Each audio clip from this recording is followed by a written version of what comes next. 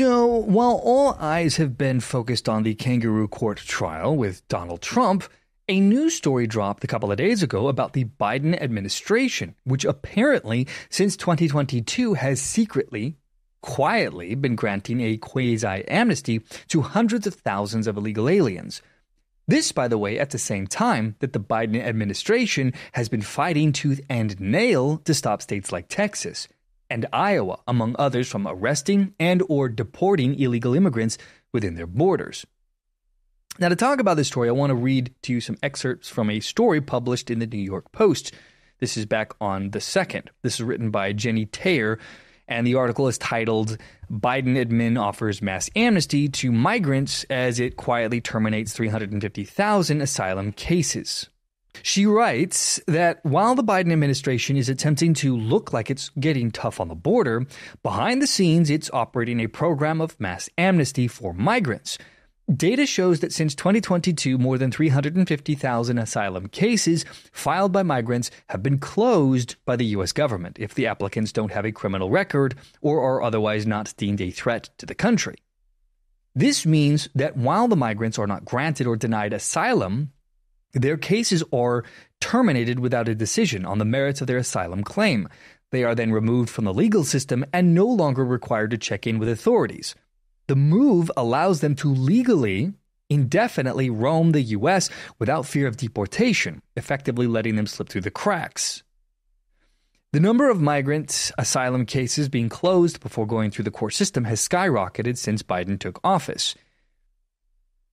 Andrew Arthur, a former immigration judge who works for the Center for Immigration Studies, said, "This is just a massive amnesty under the guise of prosecutorial discretion. You're basically allowing people who don't have a right to be in the United States to be here indefinitely." Now, this is deeply concerning for many reasons. We already have 14 states that do not require identification when voting, so as much as the mainstream media and the Biden administration wants to tell you that there is no chance of illegal aliens voting in federal elections, I'd say the odds of that happening, at least to some degree, are probably close to 100%. And of course, there is also the incredible drain of resources on the U.S. as we pay for the food and shelter of many of these illegal immigrants. And this is problematic because the amount of people crossing our borders has skyrocketed in just the last couple of years. Now, the New York Post article goes on to write that in 2022, under Biden, a memo issued by ICE's principal legal advisor, Carrie Doyle, and seen by the Post, instructed prosecutors at the agency to allow cases to be dismissed for migrants who aren't deemed national security threats. That year, 36,000 were ordered removed and 32,000 were awarded asylum, and 102,000 had their cases dismissed or otherwise taken off the books, 10 times the number in 2014. In 2023, there were 149,000 cases in this latter category. And so far in the financial year 2024, which ends September 30th, the number are certain to surpass that, with already having 114,000 cases closed. Since Biden assumed office, 77% of asylum seekers have been allowed to remain in the country, according to Track. That equates to 499,000 of the 648,000 who applied for asylum in the U.S. at the time. That is unbelievable. That is astounding. And this problem is only going to get worse. We know that there have been roughly about 10 million illegal aliens that have attempted to enter the U.S. between October 2019 and January 2024. This, by the way, is just the ones that we've encountered. How many more millions have slipped in over the last 4 years? We honestly have no way to know. But what I can say is this. In the last 2 years, there have been roughly 5 million people that we know of that have crossed the border, which is more people than were born here in the U.S. during that same time frame. These numbers are unsustainable. The Post goes on to write that the current backlog of asylum cases stands at 3.5 million, and shaving them more than 100,000 people a year off of it makes the administration look better, sources told the Post. Once cases are closed, migrants are no longer in, quote, removal proceedings, end quote, and subject to deportation, the government's default position for all migrants admitted at the border. The migrants then are under no obligation to leave the U.S., and once cases are dismissed, the person is no longer monitored by ICE and required to regularly check in with them, unlike those still pursuing asylum claims. And this, by the way, is why they are so hell-bent at blocking states from removing illegal aliens themselves.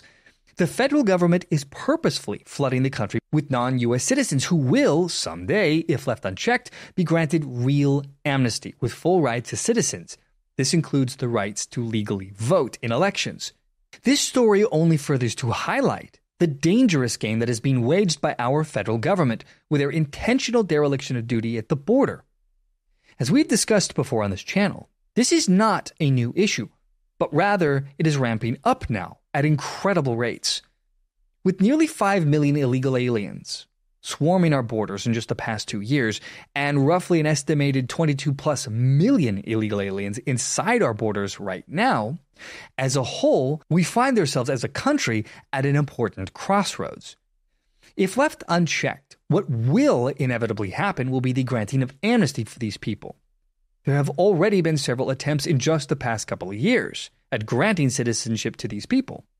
And why that matters is we have already granted amnesty once before, and the results deeply affected American politics. We're still feeling those results today. Now, what I'm referring to is 1986 under Ronald Reagan. It was called the Immigration Reform and Control Act, or also known as the Simpson-Mazzoli Act.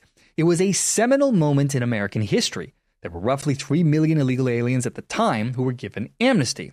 And out of those 3 million, roughly half resided in California. California, by the way, had voted Republican in every national election from 1972 all the way up to 1988. But after amnesty would suddenly flip, turning deep, deep blue. But the question then is, why did this happen? Why would those granted amnesty mean that they're suddenly going to vote Democrat? How does that happen? Well, you see, those who come to this country illegally typically need government assistance. And those people who need government assistance, well, they tend to vote for the party that gives them the most stuff, which just so happens to be the Democratic Party. You can't really blame these people either. I mean, wanting to survive is a powerful motivator, even if the long-term welfare state is an addictive poison that ends up ruining entire generations of young people, trapping them in endless poverty. And this, by the way, is why the border battle has never been resolved. California becoming a deep blue bastion overnight gave the left a roadmap for a way to create permanent political power, all by creating an underclass of citizens who, out of necessity for survival, will give the Democratic Party endless votes. This is the end game to shift the country to a one-party system. If amnesty were to be granted today, especially considering how many illegal aliens now reside in swing states, there would be an instant generational shift in power. And that, my friends, would only just be the beginning. Let me ask you this. If amnesty were then granted now, do you really think that this would stop the flow of mass migration into the country? Of course not. In another decade, you could easily have another 10-20 million illegal aliens waiting to become fresh citizens. A fresh new batch of eager voters ready and willing to overwhelm the will of the American people.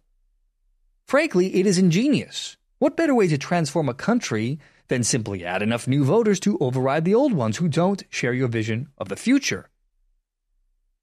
The Biden administration knows what they are doing. And so shining a light on this action by the federal government and informing as many people as possible seemed to me crucial. And that's why we did this episode today.